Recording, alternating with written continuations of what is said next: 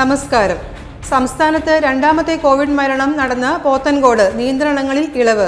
സാമൂഹിക വ്യാപനം നടന്നിട്ടില്ലെന്ന് ഏറെക്കുറെ ഉറപ്പായതോടെയാണ് പ്രദേശങ്ങളിൽ ഏർപ്പെടുത്തിയിരുന്ന നിയന്ത്രണങ്ങളിൽ ഇളവ് വരുത്തിയത്. അവശ്യ സാധനങ്ങൾ വിൽക്കുന്ന കടകൾ 1 മണിവരെ പ്രവർത്തിക്കാൻ അനുമതി നൽകി. റേഷൻ കടകൾ, ബാങ്കുകൾ എന്നിവ സർക്കാർ നിർദ്ദേശങ്ങൾ അനുസരിച്ച് പ്രവർത്തിക്കും. പ്രദേശത്ത് നടന്ന സ്രവ പരിശോധനകൾ കൂടി നെഗറ്റീവ് ആയതോടെ ആശ്വാസത്തിലാണ് ഇവിടുത്തെ നാട്ടുകാർ. എന്നാൽ അനാവശ്യമായി പുറത്തിറങ്ങരുതെന്ന് പോലീസ് മുന്നറിയിപ്പ് നൽകുന്നുണ്ട്. അതേസമയം കോവിഡ് പ്രതിരോധ പ്രവർത്തനങ്ങൾക്ക് പഞ്ചായത്തിൽ ഒട്ടും കുറവ് വരുത്തിയിട്ടില്ല.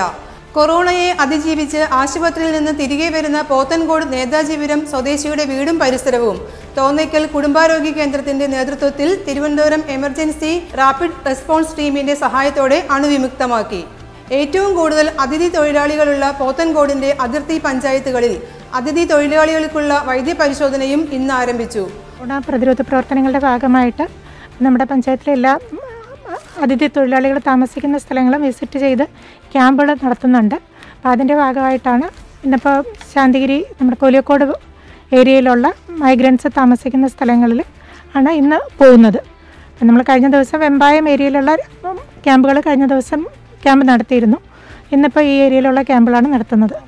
ഇതിൻ്റെ കൊറോണ സസ്പെക്ട് ചെയ്യുന്ന രീതിയിലുള്ള ഒരു സിംറ്റംസും ഇവർക്കൊന്നുമില്ല. പിന്നെ എന്തെങ്കിലും പനിയോ എന്തെങ്കിലും വരികയാണെന്നെങ്കിൽ അസ്വസ്ഥതകൾ ഉണ്ടാകുന്നു എന്നുണ്ടെങ്കിൽ നമ്മൾ അപ്പോഴേ അറിയിക്കാനായിട്ട് നമ്പർ ഇവർക്ക് കൊടുത്തിട്ടുണ്ട്. ഈ ലോക്ക്ഡൗൺ കാലത്ത് നിങ്ങൾക്ക് വേണ്ടി ഇവിടുത്തെ പഞ്ചായത്ത് അധികൃതർ ഒട്ടേറെ കാര്യങ്ങൾ ചെയ്തിരിക്കുന്നു. ഈ ഭക്ഷണ സാധനങ്ങൾ എത്തിച്ചിരിക്കുന്നു. ഇപ്പോൾ നിങ്ങളുടെ ആരോഗ്യ സംരക്ഷണത്തിൽ കൂടി അവരൊരു പുതിയ കാൽവയ്പ് നടത്തിയിരിക്കുന്നു. എന്താണ് പറയാനുള്ളത്? ഇല്ല, ലോക്ക്ഡൗണത്തിന് നമുക്ക് ഹെൽപ്പ് ചെയ്ത് ഫയർഫോഴ്സൊക്കെ വന്ന പിന്നെ പഞ്ചായത്ത് ആൾക്കാരെ കുറച്ചൊക്കെ ആരെയൊക്കെ കൊടുത്ത്, പക്ഷെ ഒരുപാട് ഇല്ല, കുറച്ചൊക്കെ. മാണിക്കൽ കുടുംബാരോഗ്യ കേന്ദ്രത്തിന്റെ നേതൃത്വത്തിലാണ് പരിശോധനകൾ നടന്നത്.